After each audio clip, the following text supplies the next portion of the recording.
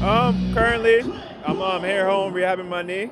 The last 2 years I played in Italy. It was a pretty good experience.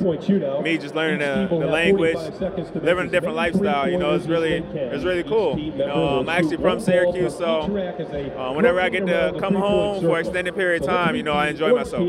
How long have you been back in Syracuse, and kind of what have you been up to while you've been here? Well, I got hurt in January, and I came home in February and got surgery in March. So right now I've just been rehabbing my knee, you know, and pretty much trying to get healthy. What's it like to be back in the Dome, kind of watching the next generation of Syracuse players, and how is Orange Madness going for you? It's cool, you know.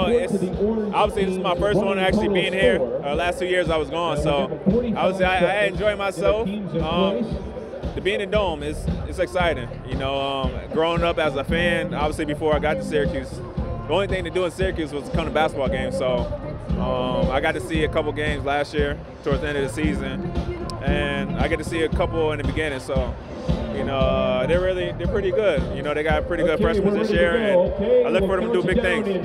And you've played with a couple of these guys. What's it like to see them kind of moving into their senior year, and how exciting do you think that is for them? I mean, your parents tell you, everybody that's older tell you, you know, it go by so fast, and ultimately that's what it was. You know, obviously Trevor was there when I was a senior, I believe. He was actually there when I was a junior, redshirted. He was there as well when I was a senior. So also Mike Benajay was there, and I think those two guys really.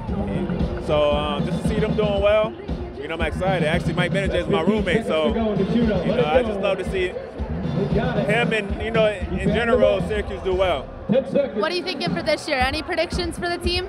I think they'll do well. You know, they're a little bit light on the big guys, but other than that, you know, they're really stacked as far as, you know, the shooting guards, small forwards and power forwards. So I look for them to do really well. They're really athletic.